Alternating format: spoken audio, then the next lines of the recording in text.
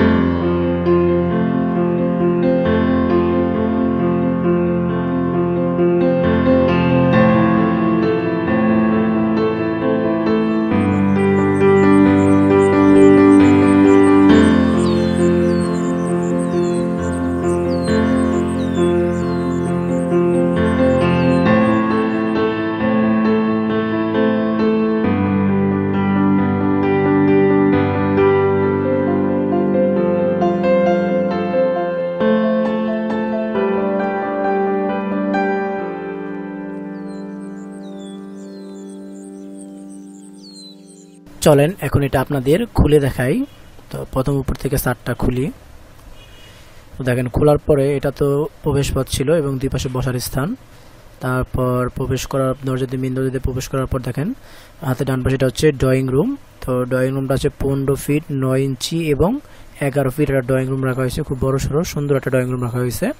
এবং ড্রয়িং রুমের পাশে দেখেন বেডরুম 1 সেটা হচ্ছে 12 ফিট বাই 10 ফিট বেডরুম 1। এবং এখানে দেখেন প্রবেশ পথ, এখানে আরেকটা প্রবেশ পথ রাখা হয়েছে যাতে মহিলারা পিছনে সেফ থাকতে পারে।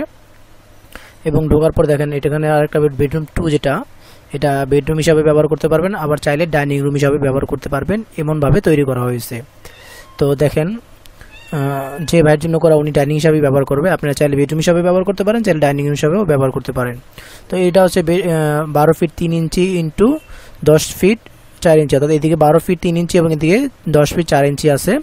এবং দেখেন এখানে একটা টয়লেট রাখা হয়েছে, কমন টয়লেট সবার জন্য, সেটা আর বাইরে তো টয়লেট থাকবেই। তো ভিতরে একটাই টয়লেট রাখা হয়েছে যাতে রাত্রে সবাই যেতে পারে। তো টয়লেটটা দেখেন 7 ফিট বাই 4 ফিট একটা টয়লেট রাখা হয়েছে এবং টয়লেটের সামনে একটা জায়গা আছে। দেখেন এখানে একটা সুন্দর মতো একটা বেসিন রাখতে পারবেন। তো বেসিন রাখতে পারবেন গেল এটা। তারপর হচ্ছে বেডরুম 3। তো বেডরুম 3টা দেখেন 10 ফিট 7 ইঞ্চি এবং 10 ফিট 4 ইঞ্চি, এটা হলো বেডরুম 3। এবং এখান থেকে পিছনে যাওয়ার জন্য একটা দরজা আছে, দেখেন এই যে দরজাটা, এটা পিছনের দরজা।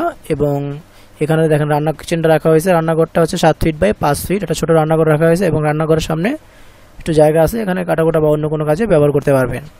তো এখান থেকে দেখুন পুরো 3Dটা সুন্দর মতো দেখা যাচ্ছে। সেটা হচ্ছে আমি এর আরও সুন্দর সুন্দর পিক দেবো, সমস্যা নেই, পুরো ভিডিওতে সাথে থাকুন। তো বেডরুম 1, বেডরুম 2, বেডরুম 3 ড্রয়িং এবং এরা বেডরুম অথবা ডাইনিং, টয়লেট এবং কিচেন। তো চলেন এটা ফ্লোর প্ল্যান এবং খরচ সহ বিস্তারিত দেখি। তো এই দেখেন এটা হচ্ছে এটার ফ্লোর প্ল্যান। তো ফ্লোর প্ল্যানটা দেখেন, এটার মাপসহ আমি সব দেখাবো। তো আগে একটু দেখিয়ে নিই। এটা হচ্ছে ঢোকার প্রবেশ পথে এটা ড্রয়িং রুম, এখানে টিভি সেট রাখার জন্য জায়গা রাখছি। তো ড্রয়িং রুমটা আসলে মেহমানরা আসলে বসবেন, গল্প করবেন, টিভি দেখবেন। এবং পাশে বেডরুম 1 রাখা হয়েছে। তো এটা গেস্ট বেডরুম হিসাবে ব্যবহার করতে পারবেন। এবং দেখেন এখানে যে ওয়ালটা, এটা ভিতরে পর্দা দিয়ে ভিতরে থাকবে, ওই পাশে একটা জায়গা, যে জায়গায় আপনি চাইলে এখানে দেখেন বেডরুম 2 অথবা ডাইনিং হিসাবে ব্যবহার করতে পারবেন। ফ্রিজ সব রাখতে পারবেন এই রুমে। এবং এখানে একটা বেসিন রাখতে পারবেন এবং ভিতরে একটা বেসিন, ঝর্ণা এবং একটা টয়লেট রাখতে পারবেন, লং প্যান। তো তারপরে আবার হচ্ছে বেডরুম 3টা একটা বেডরুম এবং এই পাশে হচ্ছে কিচেন, দেখেন চুলা, এবং এই পাশে আপনি বেসিন রাখতে পারবেন এবং নিচেও চাইলে ধরার জন্য ব্যবস্থা রাখতে পারবেন। এবং এটা হচ্ছে বাইরের দরজা। তো এখানে জায়গা আছে দেখেন 29 ফিট এদিকে দৈর্ঘ্যের দিকে এবং পোস্টের দিকে আছে আপনার হচ্ছে 27 ফিট। তো টোটাল এখানে এরিয়া কতটুকু আছে দেখেন, টোটাল গ্রাউন্ড ফ্লোর প্ল্যানে এরিয়া আছে টোটাল 783 স্কোয়ার ফিট। তো এটা যদি আমি শতাংশ করি তাহলে 1.80 শতাংশ জায়গা আছে এখানে, প্রায় 2% থেকে একটু কম আছে। আচ্ছা, এটা হচ্ছে, এটা দেখেন সম্পূর্ণ মাপ সহ বিস্তারিত এখানে দেওয়া আছে, কোথায় কই পরিমাণ মাপ আছে, জায়গা আছে কতটুকু, সব কিছু দেওয়া আছে। তো চলেন এটার খরচটা একটু দেখে নিই। আচ্ছা, খরচের আগে আরেকটা কথা, সেটা হচ্ছে আপনি এটার এই ফ্লোর প্ল্যানটার যদি 2D পিডিএফ ফাইল পেতে চান, অর্থাৎ এই ড্রয়িংটার পিডিএফ ফাইল যদি আপনার লাগে, সেক্ষেত্রে আমার ফেসবুক পেজে সিভিল ইঞ্জিনিয়ারিং অল সলিউশন এই পেজে পোস্ট করা থাকবে, সেই পোস্ট থেকে আপনি এটা ডাউনলোড দিয়ে নিতে পারেন 2D ফাইলটা। খরচ তো আসলে খরচ জায়গা এবং স্থান ভেদে এক এক জায়গায় খরচ এক এক রকম হয়, তো একটু কম বেশি হয়, এটা কোনো ব্যাপার না। তো আপনারা আমি খরচটা আপনার যদি কলাম ফাউন্ডেশন দেন কেমন হবে, হাফ ফাউন্ডেশন কেমন এবং বিগ ফাউন্ডেশন কেমন হবে, বিস্তারিতই আলোচনা করব। তো আপনি দেখেন, যদি এই বাড়িটা যেভাবে তৈরি করা হয়েছে আপনি যদি ওইভাবেই তৈরি করেন, যদি কলাম দিয়ে তৈরি করেন, সেক্ষেত্রে কলাম লাগবে 9টি, মাত্র 9টা কলাম হলেই হয়ে যাবে এটার ভিতরে। এবং এটা তৈরি করতে আপনার খরচ হবে প্রায় 12 লাখ টাকার মতো যদি কলাম দিয়ে তৈরি করেন।